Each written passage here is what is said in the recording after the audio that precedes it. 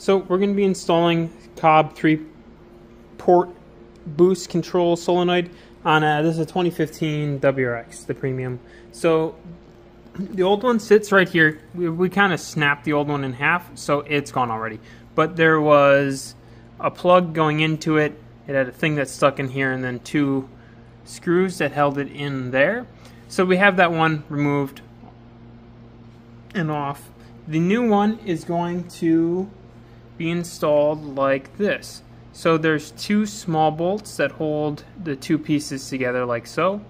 And then you cut a small piece of, that's a little bit kinked, I might try to fix that. You cut a small piece of tubing to go from this one up top to this one over here. Now this will just sit right in here. And then they also give you, you'll have to kind of press it down. They also give you new bolts to go in here. So I have the engine pulled out of the car. It's nice and easy to see everything. You don't need to remove your turbo inlet to do this. It is easier because you can get more space, especially with the bypass valve sitting on top of it here. This is hard to do unless you have like a bent screwdriver like this that allows me to get in there without removing that.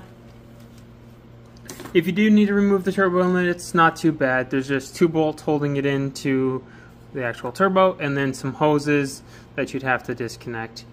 This whole thing will stay attached with the bypass valve if you just take it off from here. I don't remember exactly what the stock one looks like, but it's just all black plastic that pretty much comes apart in the same pieces. So you would have taken your stock one off of this hose. This is now going to get removed. The stock one has one port going into a hose that splits, going to two different places. Forget the names of them. The 3 port is going to have two different holes that go to each individual, this one here and then the one back behind there. So we can go ahead and rip this out. So with that old hose out, now we take this middle one. It's going to go to right here, and then this one on the side is going to wrap all the way around and go to where that other port was. I don't think you can see it from this side. It's going to be that one right there. Here's a look at this then. This one going to right here, and this one going around the back. Turn the light on, and then right up to there. The rest of the hardware is just zip ties and some hose clamps. You can go ahead and put those on as you so please, and you are all set to go.